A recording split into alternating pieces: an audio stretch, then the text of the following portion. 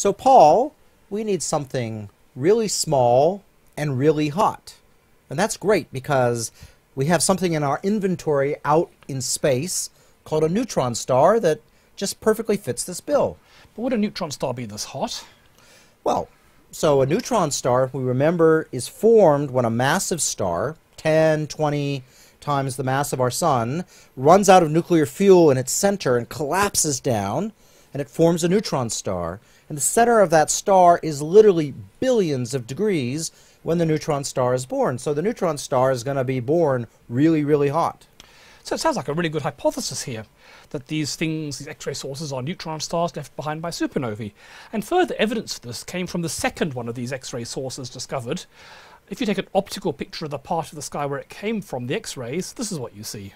Ah. It's a picture we've seen before. Yes, this is the Crab Nebula. This is where, in 1054, the Chinese saw a guest star, that is what we would now call a supernova, and we can literally see the interior of that big star that exploded 1,000 years ago expanding. And so here we have something hot and small. Seems to me like it's sort of game over. We have our explanation. It's a neutron star. Yes, this would be a very short lesson if that was the case, but things get a little bit more complicated, as so often the case in astronomy. One problem. This is the second X-ray source discovered, and sure enough, this sits right in the middle of a supernova remnant. But how about the first one? The one that's called Scorpius X1, because it's in the constellation of Scorpius, incredibly bright X-ray source. Do you know any supernovae recently in Scorpius? No, I don't. And we've got a pretty good record of them as well. We certainly didn't see anything explode, and doesn't sound like there's even any supernova remnant in that part of the sky. So that would indicate that if it was produced by a supernova, the supernova must have been quite a long time ago, long enough that we have no records and that the blast wave has faded out of visibility. But how long does it take a blast wave to fade to invisibility? Quite a long time. It's about a couple 100,000 years is before a supernova fades. But 100,000, you're right, 100,000 years is a long time. Because, of course, that neutron star that's really hot and really small puts out a lot of energy, and it's going to cool and be so hot and not so bright.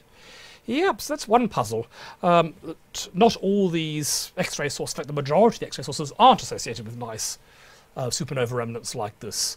And there's also another problem. If it was the pulsar in the middle that was producing the X-rays, then you'd expect an X-ray image just to show a little dot in the middle. All the radiation would be coming just from that neutron star, smaller than a pixel in the center. So when they took their picture, did they see a little dot in the center? What did they see?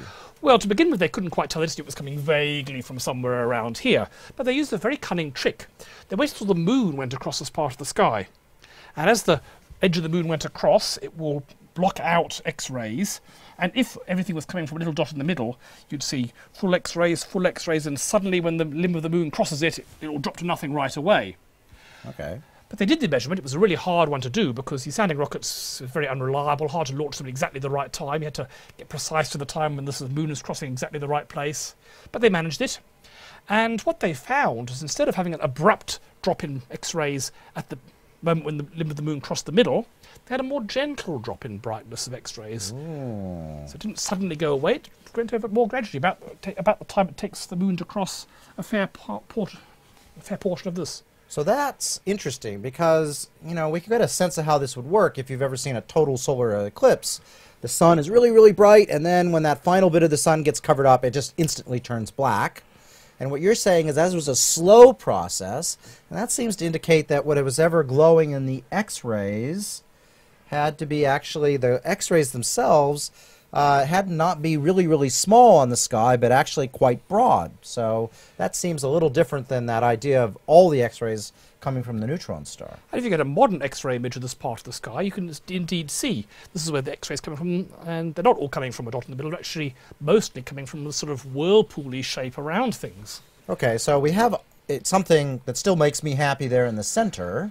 But most of the X-rays are coming from outside in this sort of windy bit and stuff. So I could imagine there's lots of shocks and things, but those only last for thousands of years. So you get X-rays a little bit, but then there's got to be a source of energy that keeps things going, even from those shocks. We need something to get the nebula and excite it. And curious enough, about the same time that these observations are being made, a theorist called Franco Pacini came up with a possible explanation. The idea was that, of course, that when stars have magnetic fields, And the star, presumably, that formed the neutron star had magnetic fields, and it could be that when it collapsed to form the neutron star, it dragged its magnetic field lines in with it. And so what was originally a fairly spread out magnetic field became an incredibly concentrated magnetic field. So really powerful magnet.